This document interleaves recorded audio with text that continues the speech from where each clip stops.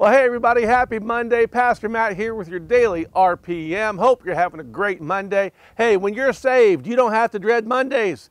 This is the day that the Lord has made and we will rejoice and be glad in it. Hey, this week, I'm going to be talking about the military. First thing I want to talk to you about today is basic training.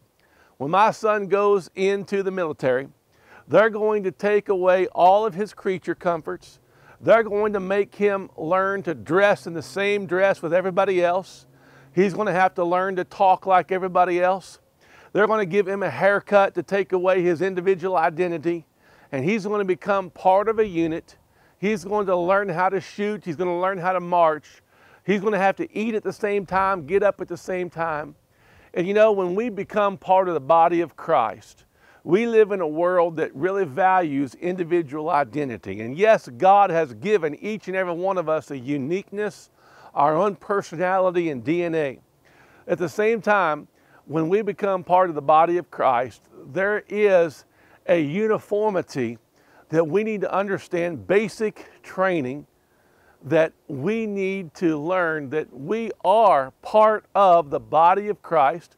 We need to learn how to march. We need to learn how to use the weapons of our warfare. We need to learn how to entangle in combat through prayer. We need to learn that, you know what, our individual identity is important, but what's more important is our identity in Jesus Christ. We need to understand we have a commanding officer, and my son, when his commanding officer says he's going to do push-ups, he doesn't get to say, well, I really don't feel like it today. He's going to drop and start doing push-ups. And we have a commanding officer, Jesus Christ, and we have the Word of God. That's our drill instructions.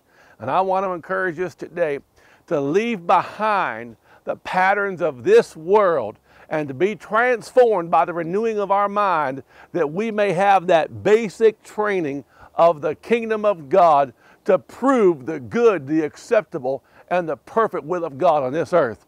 God bless you. I'll see you tomorrow.